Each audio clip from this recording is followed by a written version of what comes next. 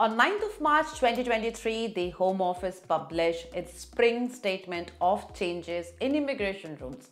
The statement contains important updates to employment requirements in work routes.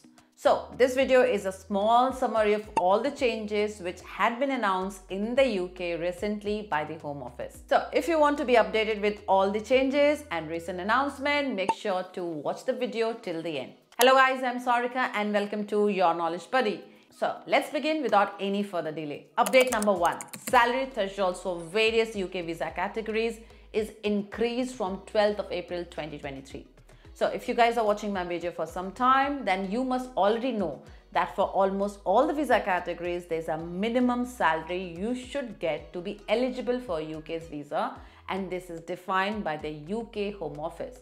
So due to inflation, this minimum salary thresholds are increased. The visa categories included are skilled worker visa, global business mobility visa, scale-up visa, and seasonal worker routes. Example, the minimum annual salary for skilled worker visa increased from £25,600 to £26,200.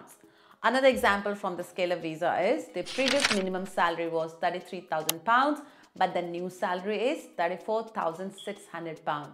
So you can pause the screen and check the old salary versus the new salary thresholds for all the visa categories. Now, in terms of hourly rate for the skilled worker visa, it increased from £10.10 to £10.75.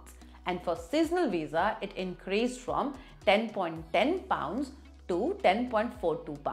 Update number 2. Minimum weekly hours for seasonal workers in horticulture. Seasonal workers in horticulture must be employed for at least 32 hours per week. This brings them in line with the current minimum hours requirement for poultry workers. Update number 3. Changes to going rates from 12th of April.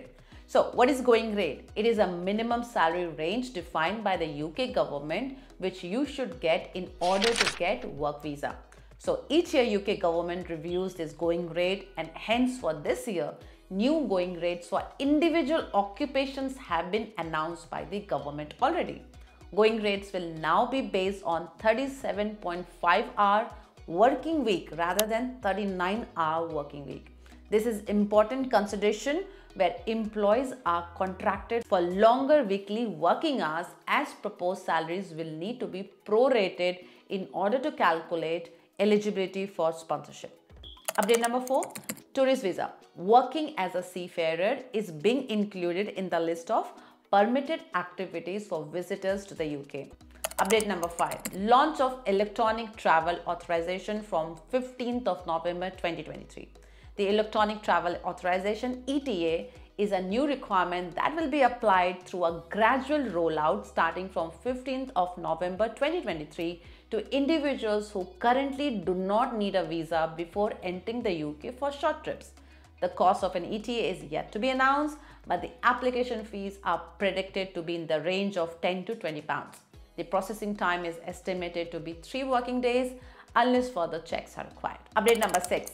A new visa category is launched called the Innovator Founder route, which is starting from 13th of April 2023.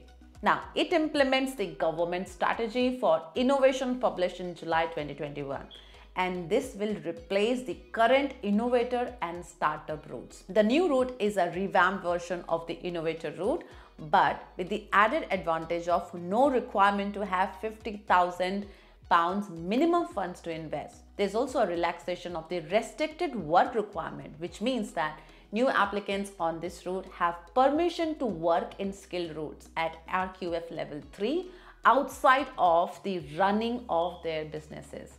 Now, there will be 3 new endorsing bodies for the route, and among other things, they will need to assess whether an applicant is fit and proper person. Now, update number 7. Global Talent Visa, which is one of the best routes to settle in the UK, as you don't require sponsorship, but you only need an endorsing body to endorse your idea.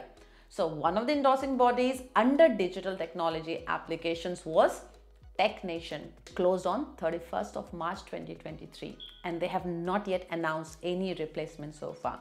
So, but people who are already on this visa endorsed by TechNation, you will not be impacted. Update number 8. New jobs were added in the UK shortage occupation list.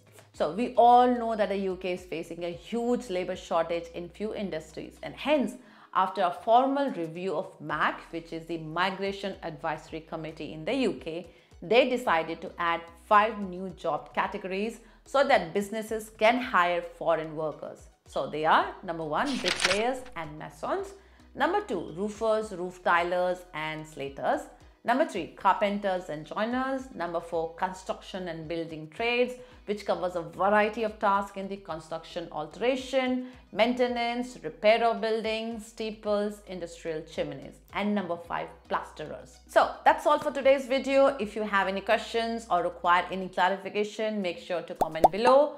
By the way, if you don't know what is the UK's work visa, cost, eligibility criteria, you can watch my full video here. Thanks for watching my video till the end, and I'll see you guys soon with my next video. Till then, keep learning.